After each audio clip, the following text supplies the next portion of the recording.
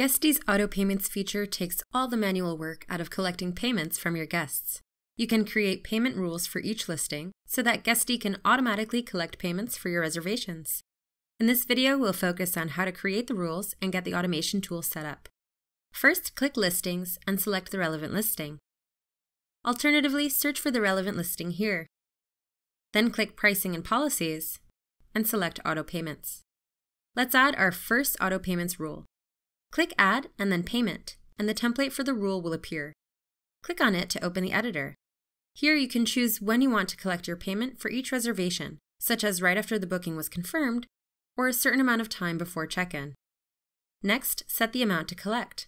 Select Rest of Payment if you would like to collect the balance due for a reservation, a percentage amount, or a certain amount in the relevant currency. Keep this checkbox activated if you want to collect payment via the guest card. Unchecking it will automatically record a cash payment on the reservation. Click Save when done. You can now choose if the payment rules will apply to all existing reservations in Guesty, or if the rules should only apply from now on. This allows you to make changes to the rule at any time if needed. In this example, we'll click Yes. To split the reservation into multiple payments that are charged at separate times, add more than one payment rule.